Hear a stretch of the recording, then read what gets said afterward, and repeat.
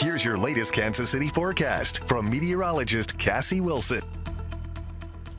As we take a look at our forecast, stormy skies are on the horizon tonight. Some light showers are possible as we head towards the evening, and we'll get a little windy at times. 41 degrees, staying above freezing though tonight. Tomorrow, 58 with showers on and off throughout the day, and some of those stronger storms trying to develop as we head closer to that 10 o'clock hour. Some of those storms could linger into early Monday, and then we'll watch a line of severe storms kind of ignite through the center portion of Missouri and head towards St. Louis. So we're really on the bookend of where the severe weather is going to launch with this. Let me show you this system. We're watching it moving into Montana right now, and we are going to watch that warm branch start to impact us as we head into your overnight hours. Light rain and some showers into Sunday midday, but it's really along this dry line that we're going to watch severe storms try to pop between Wichita, Hays, and Salina. And then this line of storms will fall apart as it heads towards Kansas City, but some of those storms could still hold a wind punch and some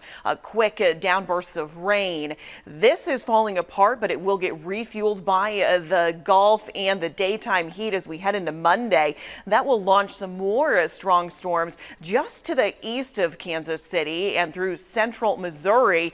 So as we head into Monday, we're going to be watching severe storms to our east and snow to our west. And as we continue to push the system through, the cold front doesn't really pass through until Monday night. So another round of light rain is possible. And will that snow get close to us? Ooh, it is going to be a close call. We might even see some flurries fly Monday night into Tuesday. But overall, the cold air that sinks in behind this system is what we're going to feel when it comes to that cold impact. 42 degrees on Tuesday with temperatures close to flirting with some teens as we head into Wednesday morning. Some nice recovery by opening day, and then some heat starts to build as we're tracking the next opportunity for rain and thunder to arrive around Easter Sunday.